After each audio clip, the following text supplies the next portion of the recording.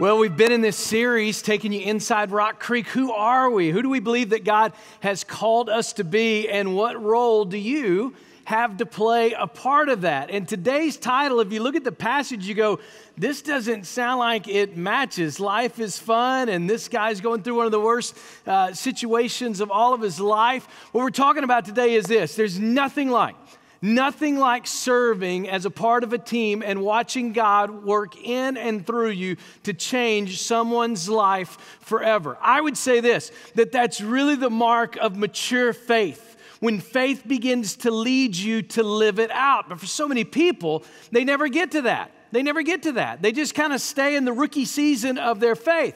And we've been trying to teach you guys, like you've got a role to play on this team. We want you growing and getting better, right? We want you to understand that you've got a position and you need to be. We like rookies. We like that, right? But we want people who grow in their faith and understand what God has called them to, and then understand the role and position that God has put them in to make a difference and impact for the kingdom of God. And so, do you guys know this or not? When you go to some restaurants, they have secret menus. Do you guys know this?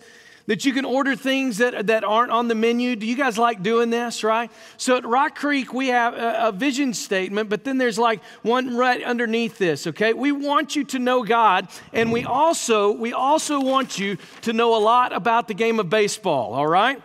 And so baseball illiteracy just will not be tolerated. It won't be tolerated, okay? And I know this is against the rules. I want you to turn to the person next to you, even if you don't know them, and tell them, you're my partner. Tell them right now. You can talk. It's okay. It's not a trick. You're my partner, all right? So we're going to find out what is going on here, all right? Did you know that on a baseball field, everyone's wearing a glove, but they're not wearing the same glove. So tell the person next to you which positions are wearing these gloves. Tell them. Go ahead. You can be wrong. Just tell them. Got it? All right, this is an infielder's glove, specifically a middle infielder's glove. And you can see, because the webbing is so small, this is made for quickness. And so if you see a middle infielder right before the pitch is coming, don't watch the ball. And you'll see people, they're getting ready, and their stance to get ready in the middle infield is not the same as the stance to get ready in first and third. It's not the stance that's getting ready in the outfield, because they've got to do different things. This web is designed to get the ball in and out quickly. Why? Because the ball comes quickly, and they've got to throw it to first base to get it out quickly. This is a center fielder's glove. Look at the difference between the webbing. You want to know why the webbing is so big? Because this is not built for quickness, right? Center fielders have to cover a lot of ground, and if you've ever been at full speed trying to catch a fly ball in the gap, this gives you a better chance than this does to make the play. But we're not stopping there. You got your partner, okay? Middle infielder glove, and tell the person next to you what this is. It's not a catcher's mitt.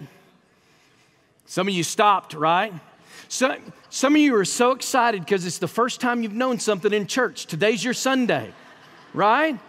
This is a first baseman's mitt, and it's designed specifically here to cover up for the faults of the other infielders. This is for scooping the ball. That's what makes it, because if you got these fingers can kind of get in the way of that, even though you got to scoop sometimes. But that's what and if this was really a good first baseman's mitt, and if you got kids and grandkids, we want it to be left-handed. That makes things better, right? And then this, you know what this is. This is tell your partner next to you, it's a catcher's mitt. Some of you are learning for the first time in your life they're wearing different gloves, right? So this is designed, the padding in here is designed so that a fastball just doesn't break the hand of the catcher because it's coming at a high velocity. And it's also designed for quickness, because a catcher's got to get the ball to the throwing zone quickly, or you give up stolen bases and you start to lose. Different designs, same team. Different designs, same purposes. This is what it looks like when a church is doing it right. And you're there, man, you're at second base and you're playing your role, you're working in the food bank, and all of a sudden you see folks that are working with kids. It's like a center fielder with this huge web, right? And you watch them run down a fly ball and you go, yeah, that's what I'm talking about. And you know that you couldn't do it because that's not how you were designed. And center fielders are not more important than second basemen. It takes everybody on the field doing their job, understanding their assignment, and working within how they were put together to pull this thing off. Do you know what's most frustrating? Can I tell you what's most frustrating? Not just for a baseball coach. What's most frustrating for a baseball coach is the same thing that's most frustrating for a pastor. When you can spot talent a mile away that never gets off the bench. I mean, some of you guys have gloves that are perfectly designed for what God has called you to, but all you do is spectate Sunday after Sunday. And if you get enough people like that on the team, you start to lose. But if you can get a group of people together who understand what they're called to, and simultaneously understand that there is a unique gifting and purpose, and then all of them start to work together, you can make a difference and impact for the kingdom of God. But you got to get in the game. And I would say this, real, growing, mature, authentic faith always leads me to live it out in my real life. I don't know people who have come to know Christ and are growing in their walk with Christ that are not actively looking for ways to make a difference for the kingdom of God. It's the backdrop for one of the most, I think, famous illustrations of all time. You've probably even heard the term Good Samaritan. You may not know that it was an illustration. It probably didn't even happen. The background of it is a lawyer, someone who is intelligent beyond his wildest dreams in the law of Moses, is trying to get Jesus not cornered, but backed in to answer him, okay, where's the line? This is not in your notes, but the conversation begins in Luke 10. And this lawyer says to Jesus, what must I do to inherit eternal life? You already know he's asking the wrong question. He's not even looking outside of himself for a savior. He's looking for the standard and line that he has to live up to. And Jesus, so masterful in his debate and conversation, he asked him, how do you read the law? And the lawyer replies correctly. Love the Lord your God with all your heart, soul, and mind, and love your neighbor as yourself. And Jesus says, you've answered correctly. Do this and you will surely live. Jesus is trying to get him to understand what we must understand, and that's this. If that's the standard, we fall short. If the standard is in every area of my life, never a blemish, never a moment that I don't fall short of loving God with all of my heart and loving others, then I'm going to fall short on my own effort. But the lawyer is trying to justify his position. And so he says this, but who's my neighbor? The question in the Greek is this: do I have to go to the other neighborhood or just love the people next to me? Do I have to love people 3 houses down? Or do I have to love the person that's right next to me? What is the extent of the Greek here, Jesus? I need to know the line because that's what I'm going to do. He's missed the heart of the matter. And you go, how could he do it? It's the same thing that happens when people ask, okay, what do I have to give? Is it on the net or the gross? Same question. I mean, come on, Jason, I'm serving 1 night a week. Is that enough? Same question. You remember, I taught you. We're not serving, giving, and going to try to earn the love of God. That only leads to guilt and performance-based religious self-righteousness. We're serving and giving and going because we're compelled by the love of God. This lawyer wants to know where's the line, and he's missed the heart of the matter. You know what the right question should be when you come to real faith in Jesus is this: how much impact could we make? How many wins could we have? The real question for someone on a team is this: how many plays could I make? What if I'm in the perfect position? Not how much little practice could we get, like how good could we be? In the church world, it's things like this. Like, what if? What if the food bank wasn't big enough and God has more for us? What if the facility wasn't big enough and God wanted to do more through the church at Rock Creek? That never happens through people who are asking what's the minimum. It only happens through people who are willing, obedient, sacrificial, and so in love with Jesus that they've come to the conclusion that there's a God-given, Christ-centered mission and purpose for their life as part of a church, and they want to see God make a difference and impact in their life. Man, and I would say this: the reason why so many church people are apathetic, the reason why so many church people seem to be down, is because there's never been a moment in their faith that they got in the game and asked what kind of difference I can make. You want to know why? There is a fullness that is found in the kingdom of God when you begin to pour out your heart and serve others that the rest of this world can't offer you. And until you begin to understand that, you'll always just kind of be a spectator watching. Jesus answers this question, and he does it with a story. But everyone who's listening couldn't have possibly imagined what would happen next. And he uses two examples, two people that should have gotten it right. The most religious of the religious, the ones that everybody else should have looked to, the people who never missed church, and he says, they're not the ones. And it's obvious that the man was in need.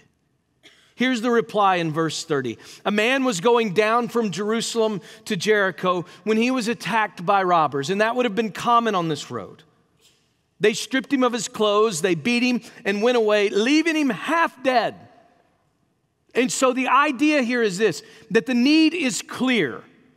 Like sometimes you got to ask, but many times you don't. Many times it's really evident. And a priest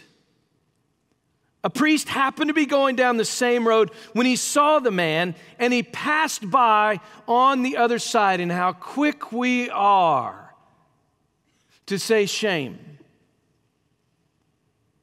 instead of inserting ourselves. What if I get hurt? I don't even know anything about bandaging people.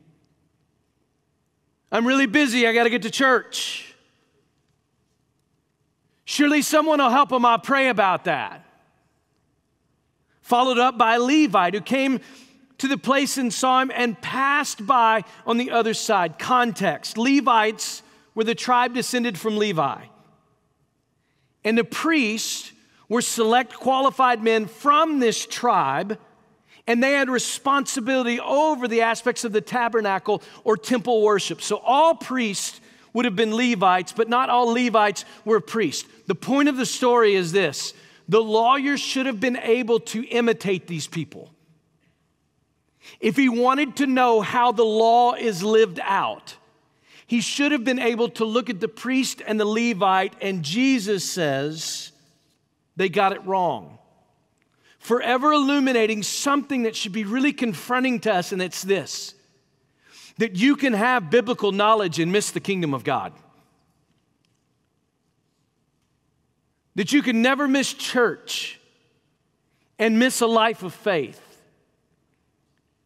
That you can spend your whole life as a spectator, understanding the kingdom of God, but never walking in step with Jesus. And in verse 33, when Jesus says, "but a Samaritan," the crowd would have gasped. The idea that a despised, outside, lowly Samaritan would be the hero of a story, and a Levite and a priest would be the examples of those who missed it would have been outside of the realm of anything that could be comprehended. Why? Because in 722 BC, Assyria took captive Israel and took most of the people back with them. And then they brought Gentiles in and they resettled the land. And these Gentiles came in and brought with them their pagan idols and worship and had their own temple. And then they began to intermarry with the remaining Jews. And so from that time forward, to the Jewish people, the Samaritans would have been half-breeds, ethnically polluted, religiously confused, morally debased. They couldn't stand them, and the Samaritans couldn't stand them. And it's Jesus who says, this Samaritan, he gets it right. As he traveled, he came to the place where the man was, and when he saw him, he took pity on him. It's the first separation between him and the religious elite.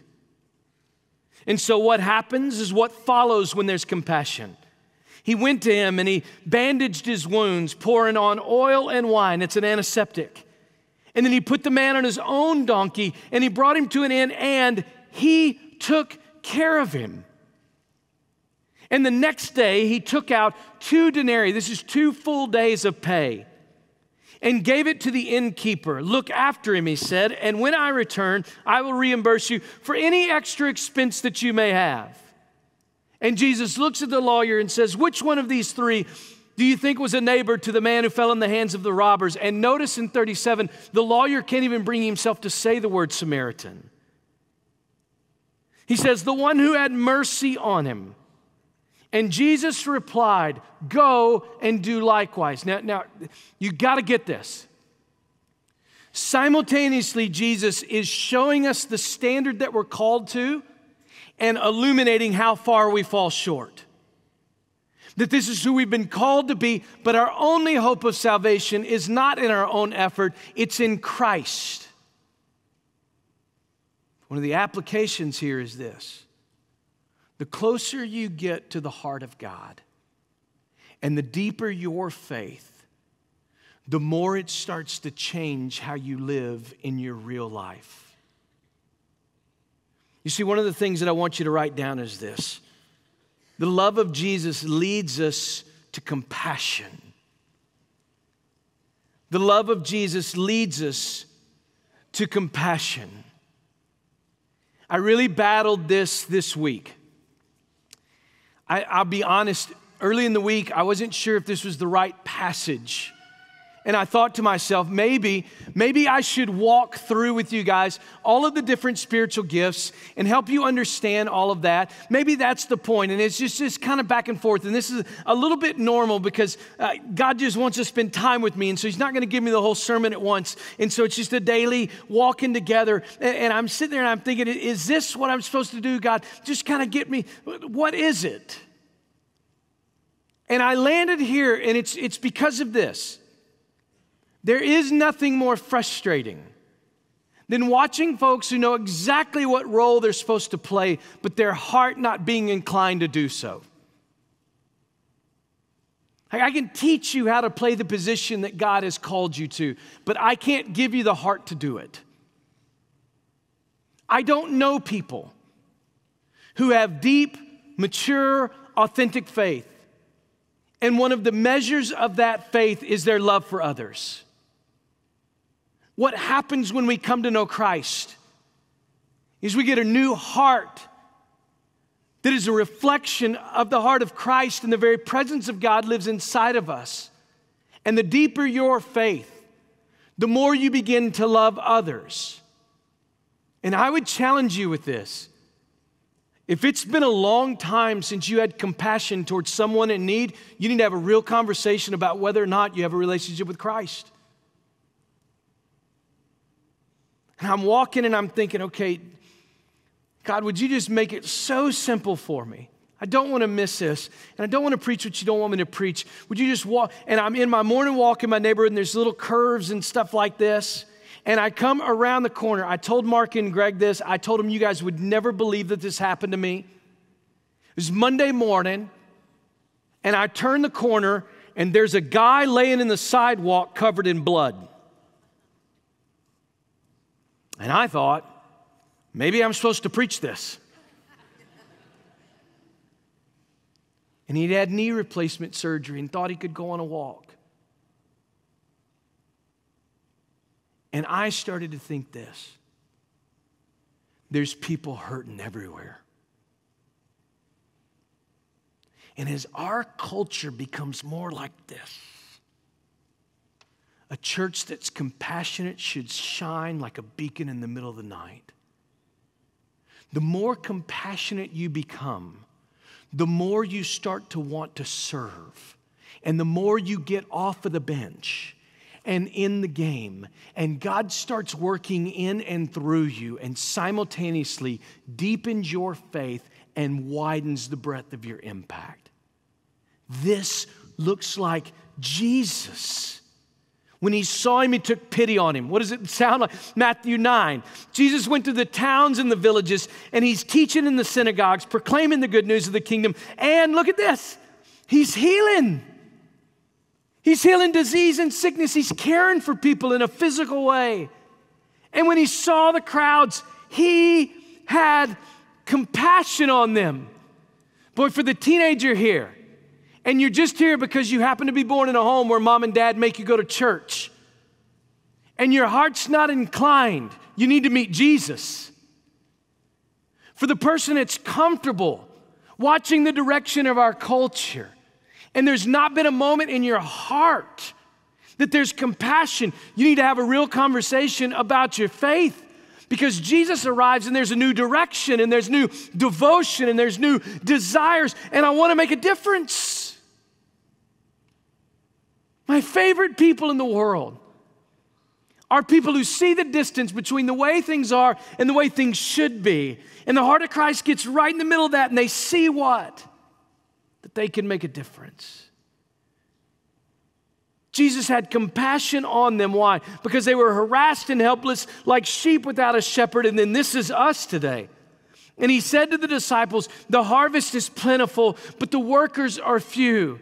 This is true in church all across the world. The most work is done by very few people. Can you imagine what would happen if all of a sudden a congregation came together and started praying, Jesus, would you help me to see people the way you see them? Would you open my eyes to the difference I could make?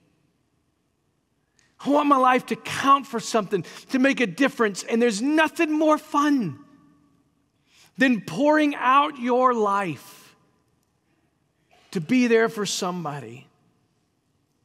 And God uses that time and time and time and time again to make a difference in someone's life. I wouldn't be here today if Tommy Bates in high school hadn't seen what could be. And compassion made him show up to our games. Compassion made him write those notes. I wouldn't be here today if Stephen Smith in college, if Mark and Greg, compassion leads us. Leads us to what? Number 2, the love of Jesus leads us to action. You don't ever meet a compassionate person that's not a person of action. It changes the way that you live. I love these people. You want to know why? These people pull up on Sunday and they see 36th Street and they don't say somebody ought to clean it. They turn around in the car and they go, we got to clean this baby. I love that you get it. I'm telling you, you get around disaster relief guys, this is them. They're like, we're cutting down something. I don't know what, but we're going to cut down something today. And I want to be around those people, right? While everybody else is complaining about the problem.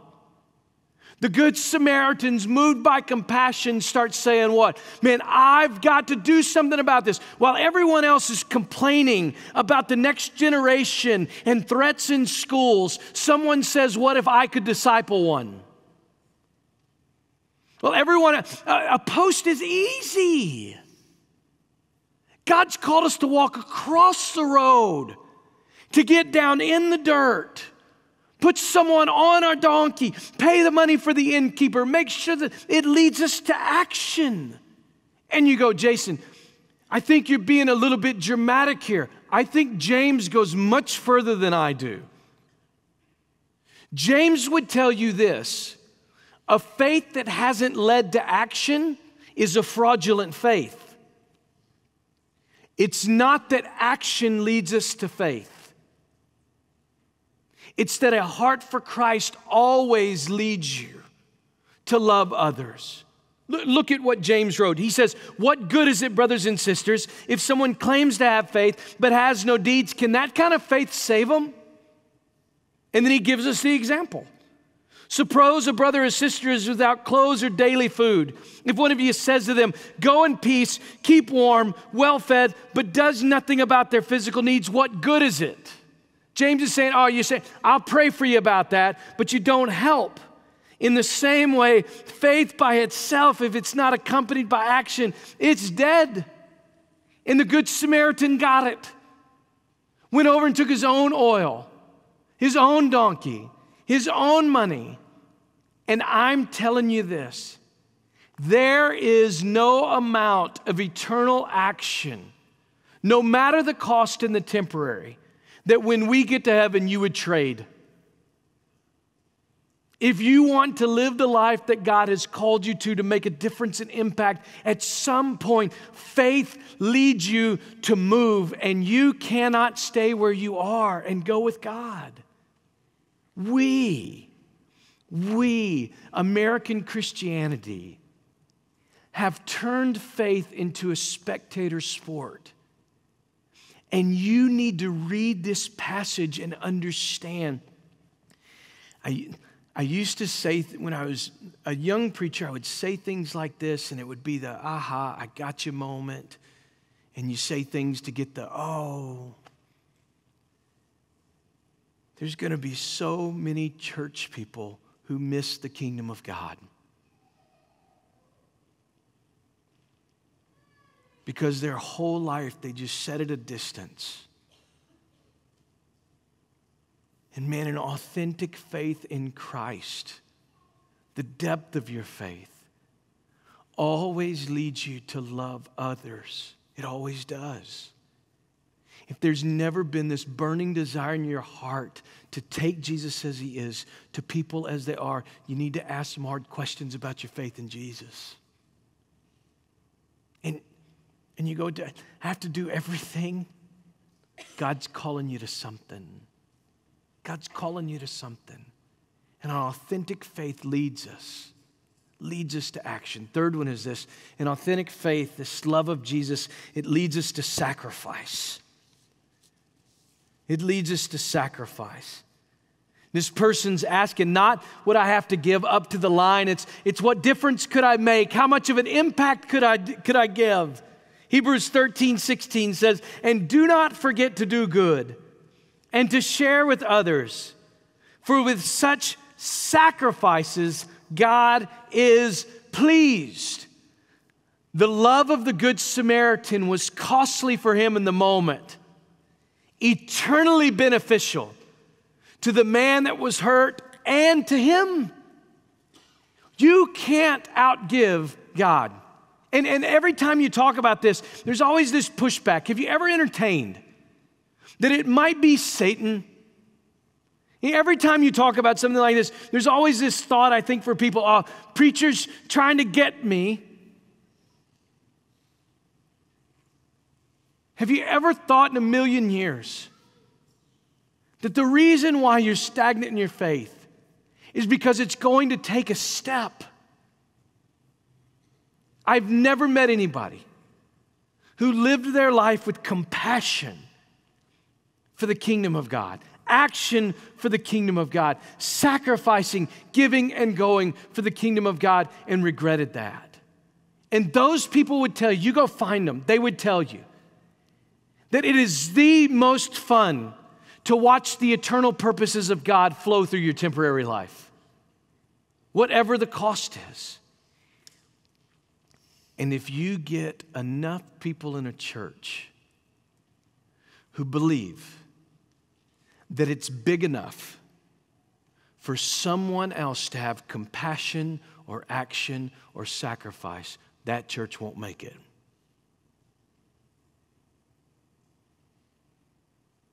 But what if? What if you and I were perfectly positioned to be good Samaritans and to constantly be crossing over the road? And I want to show you something. I'm not leaving.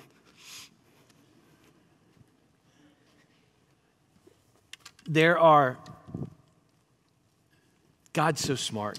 There's objects in your life that you never recover from. And this is one for me. I never see a push broom and don't get a little bit emotional about the potential of the church at Rock Creek. And I know it sounds silly, but I was 25 years old on the Friday before our first service here. And can I be honest with you? I was really just hired as a student ministry hired gun. And I wasn't really interested in anything else. I thought, let's get the Sunday service out of the way so that I can make a difference. And it's Friday, it's late. Everybody had already gone home. And I'm up here, I'm getting some things ready. I didn't think anybody else was here. And right down here around the bathrooms, I heard something and I peeked around the corner. And I just kind of eased out. And all the lights were off out here. And they had done some finishing with the rocks and there was dust everywhere. And I turned the corner and I saw Mark, our senior pastor, with no one here. And he's walking up and down the town hall and he's just push brooming. And I kind of looked around and thought, is this a photo op? Like, is this just a, And I started to listen, and he was praying. And right down there by where the homeless bin is at that corner, I told Jesus, I want to work here the rest of my life. Because he understood this, if it doesn't lead to this, doesn't really matter.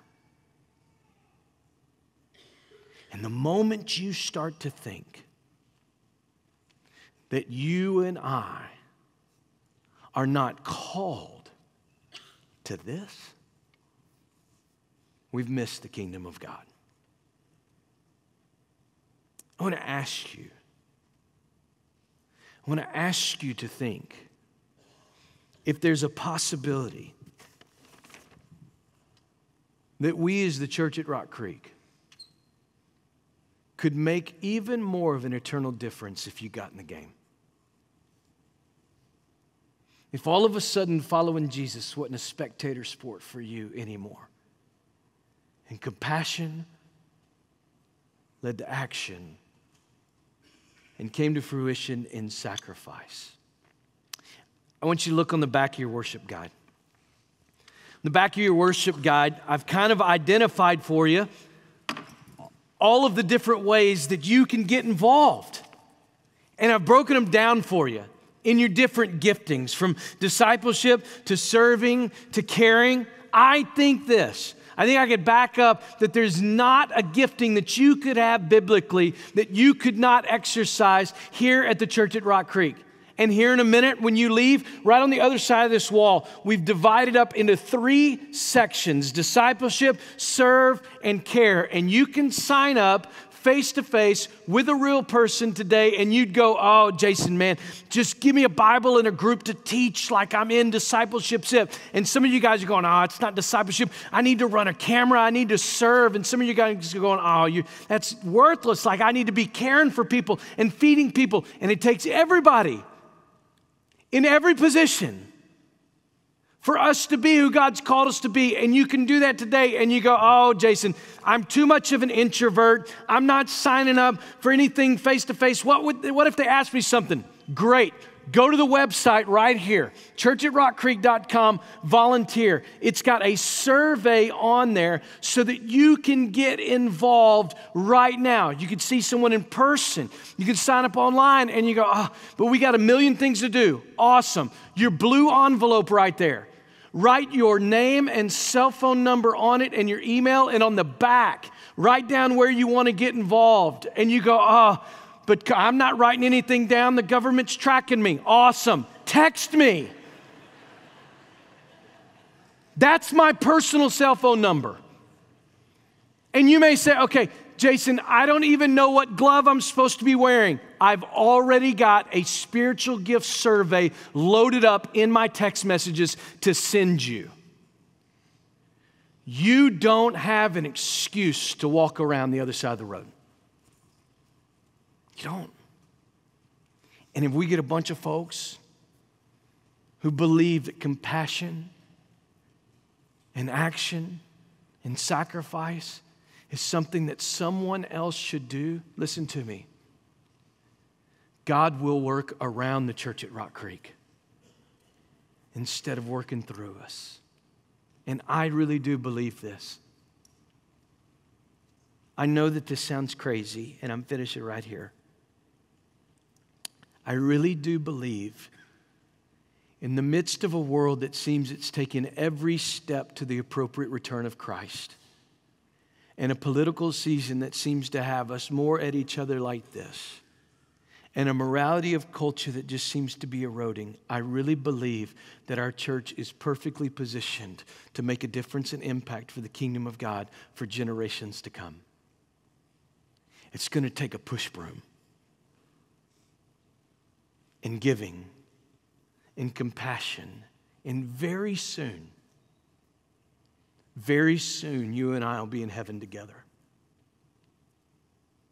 And how incredible to hear Jesus say, that little ragtag bunch, they didn't even know what glove to wear. And they made so many errors. But they got on the field and they took my name and made much of it in Central Arkansas. That I'm pleased with. Father, thank you so much that you take the foolish things of the world to shame the wise. And so I'm praying this, that somebody would go and do likewise, and that we would never be the same, and that we would make a dent for the gospel in Central Arkansas and around the world that would last for generations. We love you so much and we praise you in Jesus' name. Amen, amen. Hey, our ushers are going to get in place right now. Look at these guys. They're so athletic. Look at them, right? They're moving, all right? Get your envelope out. If you've never been to Rock Creek, if you've never given, maybe that was your takeaway today. You're like, hey, we've got to step forward in that. You can use your envelope to do that. You can go online. You can do at our home. We set it up where it just comes out every week, right? And it's so important to do that. Guys, go ahead and begin to receive the offering. If it comes by too quick, there's bins on the way out so that you can drop them, there, all right? Mom and Dad, in a couple of weeks, October the 4th, a Friday night. Well, I lost my thing. There it is. Hey, movie night on the lawn. We're praying it's not going to be 187 degrees. And Mom and Dad, if you don't follow Rock Creek Kids on Facebook, go do that, because you're going to get to kind of vote on what movie. And it's an awesome night. All of the concession stand stuff, huge screen. We want kids to have memories at church that make them happy. Does that make sense? And so we want to help you make memories as well. So that is October the 4th. They're collecting a couple more of these. On the back of here, you can find out exactly how to get involved. And then underneath this, if this is your first time to ever be at Rock Creek, that's Paul right there. Paul's the nicest guy I know in the world. I mean that, Paul. And Paul's got a gift for you. It's a wonderful, wonderful church gift. We'd love for you to be a part of the Rock Creek. Unless you're a perfect person, then go to another church, okay? Because that'll mess us up. Okay? And so if you're not a perfect person, but you want to be a part of what Rock Creek is doing, we'd love to have you, all right?